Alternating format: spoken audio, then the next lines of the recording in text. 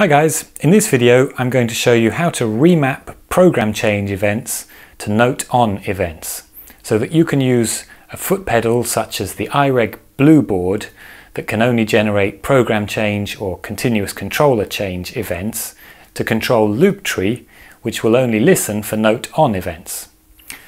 So I'm going to do a factory reset on this foot controller by turning it off, pressing and holding 1 and 6 and then turning it on. And when it comes back in its factory default state, it sends out program change 0, 1 and 2 for pedals 1, 2 and 3. So we're going to use Midi Flow to remap those to note on events 36, 37 and 38 to control LoopTree. So let's add a new flow, select the input keyboard and select LoopTree as the output.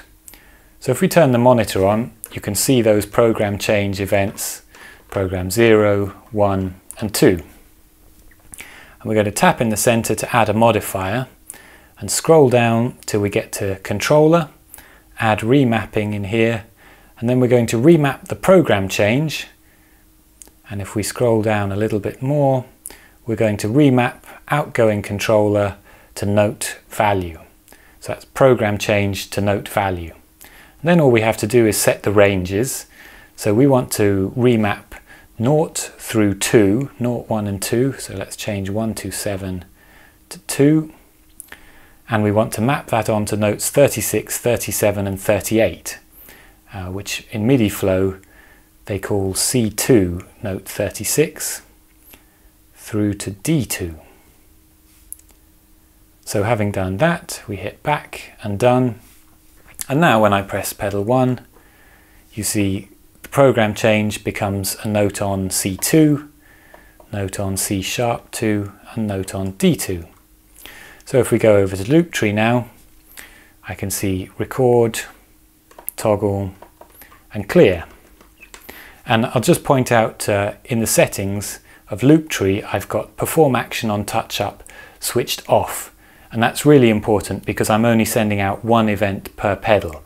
I'm not sending out a touch down and touch up event. So that's one way of remapping it using Midi Flow. Now I'm going to show you another way of remapping it using Midi Bridge instead. So in Midi Bridge we've got the input on the Scarlett and we connect that up to LoopTree. So that would be sending the program change. But we can use this little beaker icon and the stream byter here, and then we put in these rules, and these rules convert C0 means program change on channel 1 and 00 means program change 0 on channel 1, and then the equals tells it to map that to 90, which is a note on channel 1, 24, which is hexadecimal for note 36, and 7F, which is hexadecimal for velocity 127. So you've got three rules that map each of those three pedals to record, toggle and clear. So there are two options for remapping program change events to note on events. You can also use Midi Flow and Midi Bridge to remap continuous controller CC events to note on as well, but I'm not going to go through that in this little tutorial. Personally, I find Midi Flow is easier for being able to configure things visually, and Midi Bridge is easier if you want to be able to type your rules and use the MIDI hexadecimal and actually do byte remapping. In the future, we want to expand MIDI control to other areas of LoopTree too, and introduce a MIDI Learn feature to make it easier to map controls.